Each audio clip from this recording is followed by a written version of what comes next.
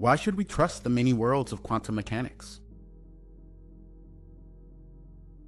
I honestly think the best reason to think that the quantum mechanical many worlds are real is that it's the simplest explanation for the puzzles of quantum mechanics, for what we call the measurement problem of quantum mechanics. Quantum mechanics came into its modern form about a century ago in the 1920s, and it's a replacement for classical mechanics. And in classical mechanics, everything has a position, everything has a velocity, and you can measure those properties as accurately and precisely as you want.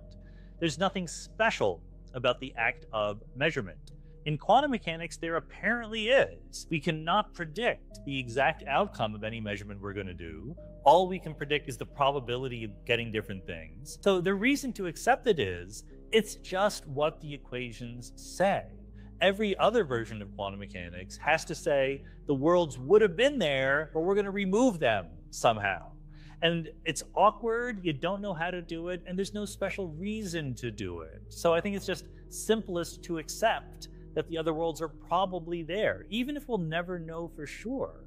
It provides a really nice, elegant, simple explanation for what we observe in our world here.